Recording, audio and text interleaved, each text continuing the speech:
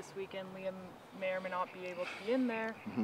You're obviously going to be a veteran on the back line at center back and maybe a Moby beside you. How are you taking this role, knowing that you might, be on the back line without either Liam or Nat? Well, it's not hard for me. I've been in this league 5 years now. This is my 6th year in the league, so I mean, I know what it takes to be a leader in the back of the field. And I mean, I'm a national player as well, so it's easy for me, So it's just about who's gonna start next to me and see how best we can get the partnership going coming up on Sunday.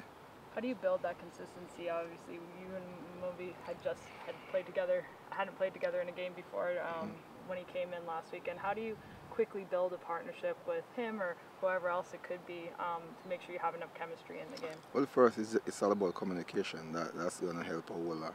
It's not much you can do other than just communicate to each other. Tell guys where to go, when to go, and stuff like that. So that helps a whole lot, and I hope that pays off come Sunday.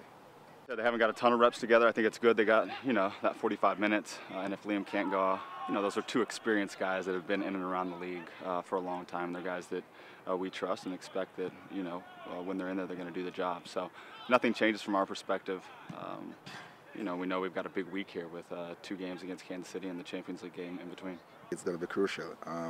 They're one of the teams that right in front of us. So, I mean, to play them back-to-back home and away, it's going to be huge. It's a game that we're going to take serious. 6 points would be probably what we're looking at. Nothing less than 6 points, because you want to clear above them, as you rightfully said before. So it's just about taking each game at a time very serious, and we have this away game to deal with them. So it's just about getting preparation here leading into the game on Sunday.